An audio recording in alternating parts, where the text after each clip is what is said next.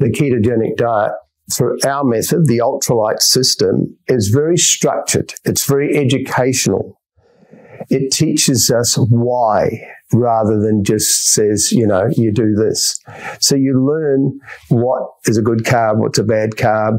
You understand that having to read the packets in the middle aisles of the supermarket are very confusing.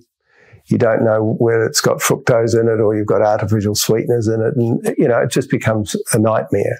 There are usually two types of ketogenic diets. There's the carnivore, which is Eskimo type thing, where high fat, very, very minuscule carbohydrates. And yet we had based our theory and research on a more of a clean approach, which was more a moderate approach. Moderate protein, complex carb, green veg, cutting out the starch, staying away from the middle aisles of the supermarket, and focus on getting people into ketosis in a more of a natural way. People can accept. One is conditioned to buying a product as a solution.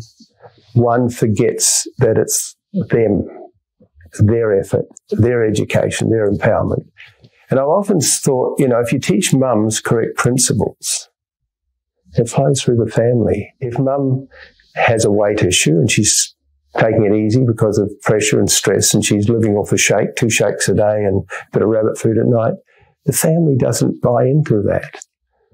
You know, you've still got to turn around and cook a proper meal for the kids and the family. Whereas once you become conditioned to ketogenic lifestyle with the Ultra Lite program, that information is imparted to the family. Once you recognize that food is important to you, it changes your life. You feel a lot better. I mean, giving into cravings doesn't help.